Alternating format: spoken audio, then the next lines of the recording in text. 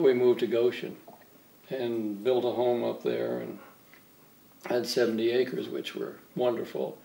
And I worked that and used very few people to come in and help me.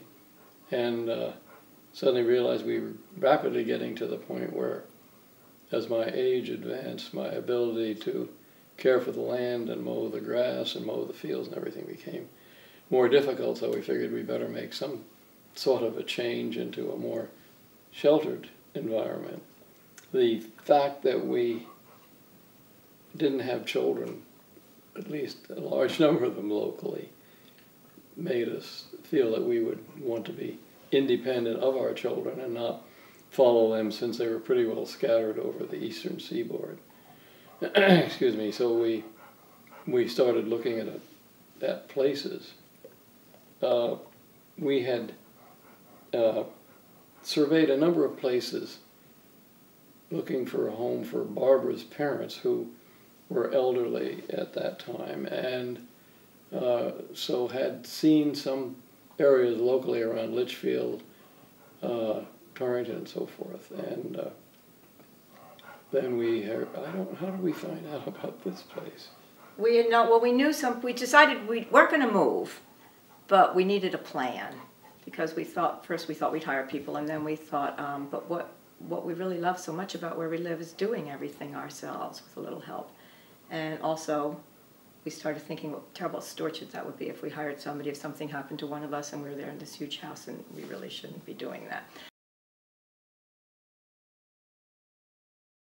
We knew of some folks who had been here, and they'd been here quite some time. We knew of them from when we lived in Goshen in Litchfield. And so we said, well, let's start here. And then we came down, and we were really impressed with the marketing meeting and the idea that you could put a deposit down, and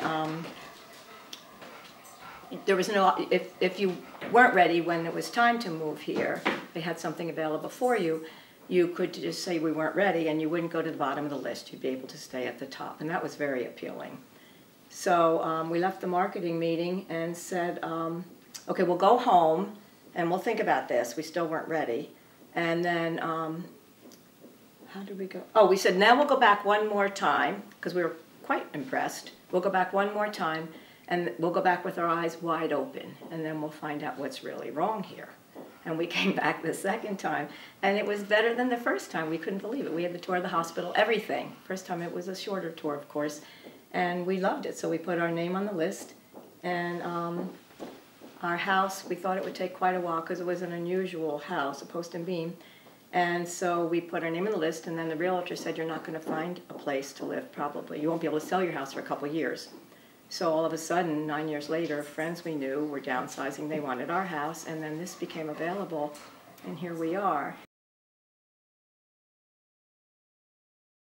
I thought it would be an adjustment, because we never wanted to live in a retirement community. Bill is older than I am, and I thought, we both said, no, we're going to stay at home, have people care for us, the whole thing. And then once we got here, it was really quite remarkable, because the moment we got here, it was just as though this is where we were supposed to be, when we were supposed to be there, and everything was amazing. We were here for 6 months, and Bill said, are you happy? I said, I can't believe how happy I am. Are you happy? He said, I really am.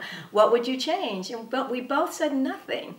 And yet nothing is perfect, but it was perfect for us for the moment in time that we came here, and we'll be here January 21st, 3 years, and it really is, it's people think, yeah, you know, but it really is unbelievably wonderful.